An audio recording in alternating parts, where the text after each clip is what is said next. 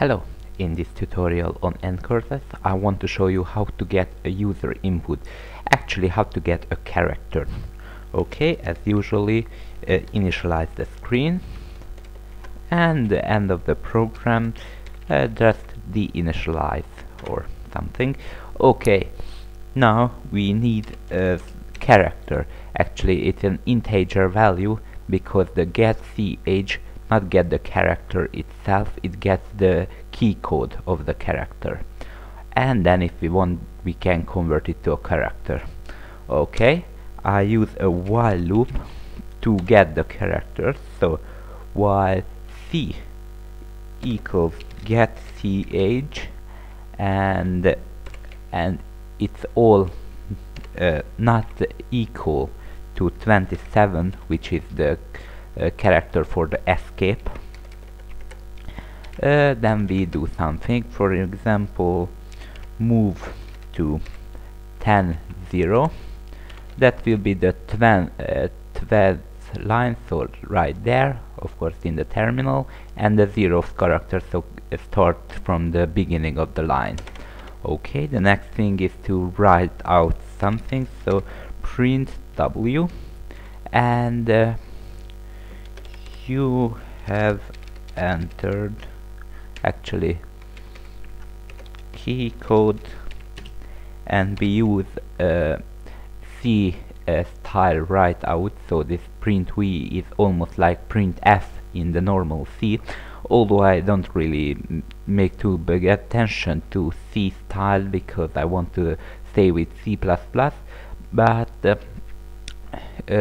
if we write out something with print v or printf, then first we give a string, a C style string, so a character literal, and if we have a special character we use the %, and a character, in this case we use d, this is decimal number, so whole number, integer. Okay, and then we can continue the string without an interception, so we can write out and okay, and we use a character, so %C here, as you can see. Now we have to give these parameters, so the %d and the %c, and the compiler will delete this and put those parameters. We put it here, we put the C both places, and it will convert it automatically a character. Okay, and move back to the 0 0 coordinate and write something out there, so print w, write something. Okay, just as simple as that, and actually write it out before the while loop, so it will not start with a empty screen. Okay, and after it we refresh the screen. Okay, and actually that's it, that's the program. Now we can save it and compile it. Okay, and we can run it.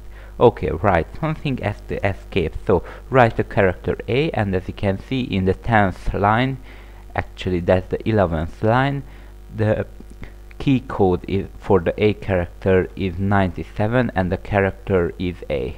Okay, we can write B, C, D, E, F. As you can see, as I write it, change anything. You can see I can write numbers, I can press enter even, that cannot be converted to a character obviously. So yeah, I can write something in here, and if I press the S key the program will exit. Okay, there is a special initialization function which will can be used to avoid that if we write something here then it actually write out. As you can see now, if I write anything it will automatically write out. We can use the no echo function for that. That's a function which we usually call after initialization, so no echo.